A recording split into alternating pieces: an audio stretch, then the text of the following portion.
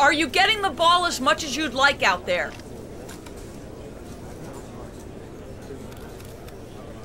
That kind of thing doesn't matter to me. As long as we're winning games, I don't care how much I have the ball in my hands. I really don't. The team comes first. You know that. How's your relationship with the coaching staff? Are the rumors of friction accurate? Friction? Look, there's no friction here. I don't know where you're getting your information, but I've got a great relationship with the coaching staff here. A lot of respect for Coach, too. Anything else you think you're hearing is 100% false.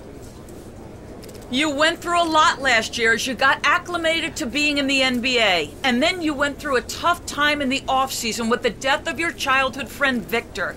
Can you explain your mindset to us as you try to move forward this season?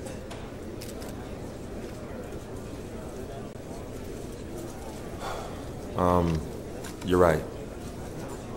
It's definitely been a challenging year. My rookie season, it all seems like a blur now. And losing Vic,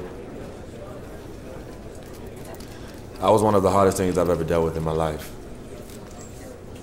But I'm here now, in a great situation for me to grow my game. And my focus on the game of basketball. 100%, 10 times 10. And I'm gonna do whatever I can to bring this team a championship. But that's all I got. Thank you.